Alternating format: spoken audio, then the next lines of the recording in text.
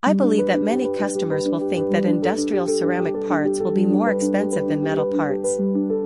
In fact, when you understand the manufacturing process of industrial ceramics, you will understand. 1. First of all, the preparation process of industrial ceramic materials is relatively complicated, and special processes such as high-temperature sintering are required, which will increase the manufacturing cost.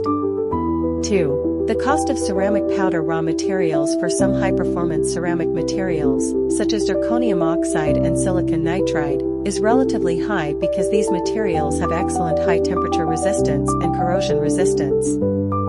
3. Ceramic materials are usually more brittle than metals and are difficult to process.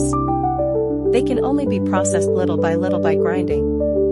The processing of ceramic parts also requires more professional technology and equipment, which will also increase costs.